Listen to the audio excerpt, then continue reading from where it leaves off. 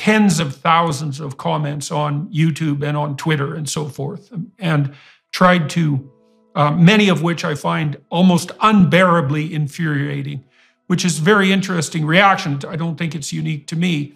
And the reaction I have often is something like, when an anonymous troll posts something particularly caustic, I think, if you dared say anything like that to me, to my face, even once, there would be so much trouble surrounding you immediately that you can hardly imagine it.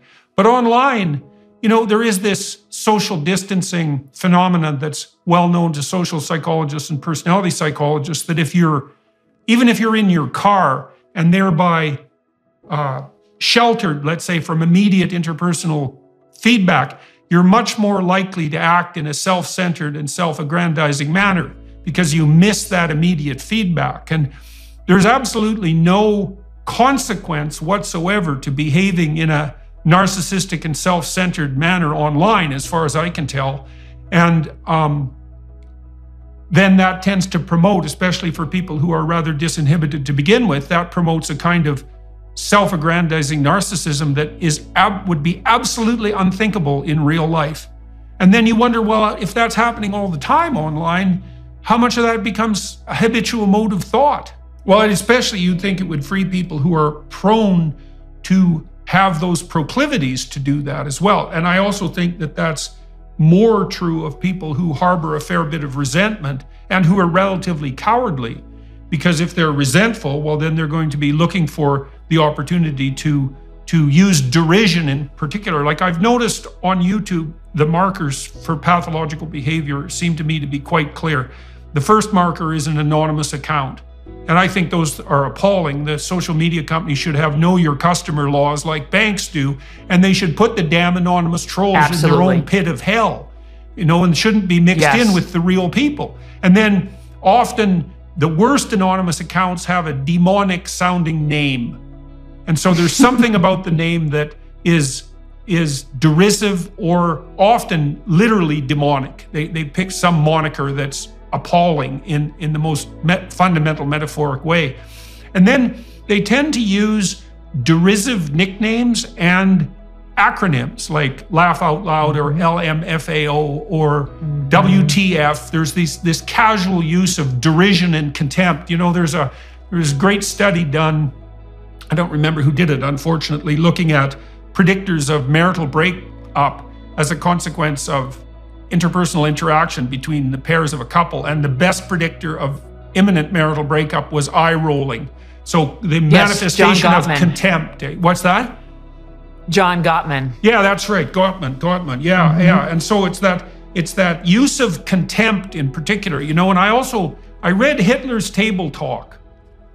And that's a collection of his spontaneous speeches at mealtimes aggregated by his secretarial staff over about 4 years. And I was looking at descriptive term usage, trying to understand his thought processes. And it's pretty damn obvious that Hitler wasn't afraid of the Jews or the other people that he conducted genocide against. His fundamental emotional attitude towards such people was derisive contempt and disgust. There's something particularly toxic about disgust and contempt. And there's something about online commentary in particular that really brings that forward. And then you have the other problem, I would say, too, which is that in some sense, the online world, and this is the world that the IGN kids are immersed in, it's a faux celebrity world, right? Because everyone online, in some sense, is a celebrity of different proportions. They have their followers, they have their fans, let's say, and then the whole enterprise seems to facilitate image management. I know I think it's TikTok, there are real-time facial feature adjustment filters so that you can girls use them more than boys for obvious reasons. You can make your lips plumper and redder, you can make your eyes bigger, you can anime yourself, you can cutify yourself, to coin a terrible term, and you can do that in real time. And much of the reinforcement pressure seems to be directed towards attention seeking, and then that combined with the fact that there are almost no consequences for misbehavior seem to produce a pretty, first of all, a toxic social environment, but also one that doesn't follow the same rules as actual face-to-face contact, which I think is the bigger danger.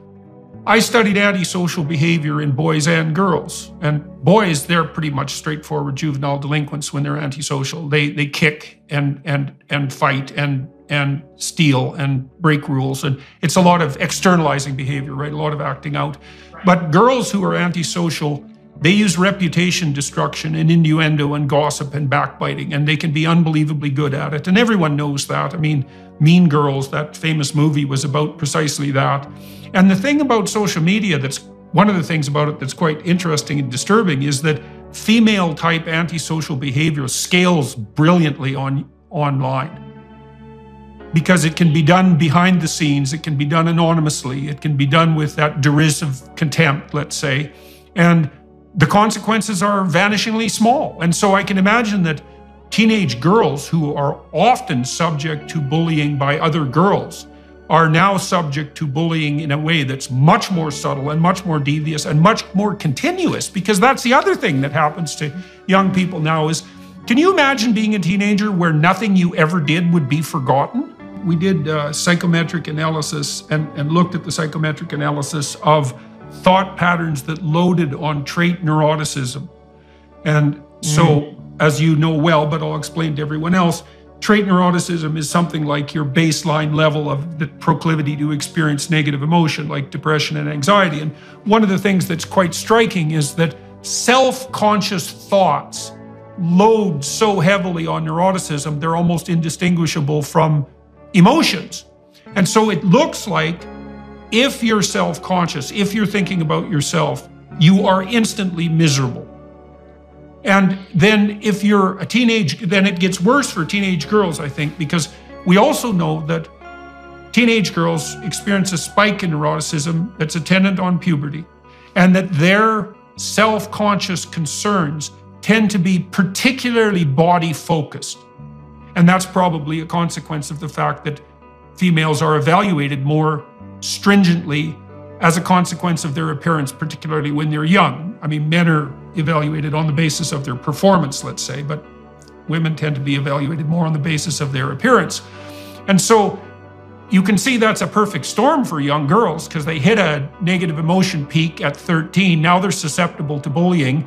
They're extremely self-conscious about their bodies. And then the entire online world is a place to display for public.